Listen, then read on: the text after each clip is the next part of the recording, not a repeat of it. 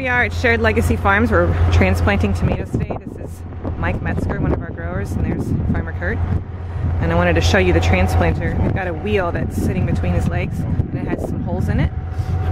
And the transplants are going to drop right into those holes, these little seedlings, as the tractor moves. And then down here, we have the wheel, and it's digging a furrow in the soil, putting holes in the ground every few feet.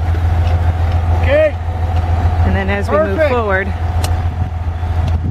Mike drops the transplants into that wheel, and it falls right into the ground. And then the machine blasts it with a blast of water. And Kurt follows behind to make sure that everything got planted properly. And this is how we can plant our tomato transplants real quickly.